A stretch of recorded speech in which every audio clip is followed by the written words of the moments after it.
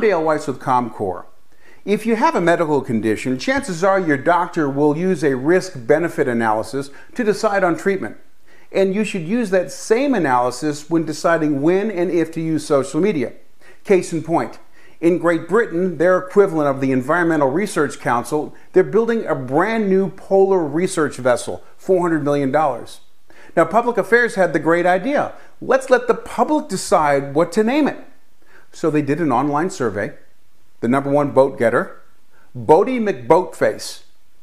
#2, Usain Boat. #3, it's bloody cold out there. Now, the idea to use social media to get a new name is a good one, but making it an open-ended survey, not so much, because they lost control.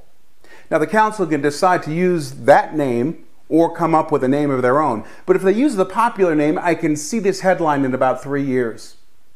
Scientists from the research vessel Boaty McBoatface make startling discovery in the field of climate change. That's an article I'd read.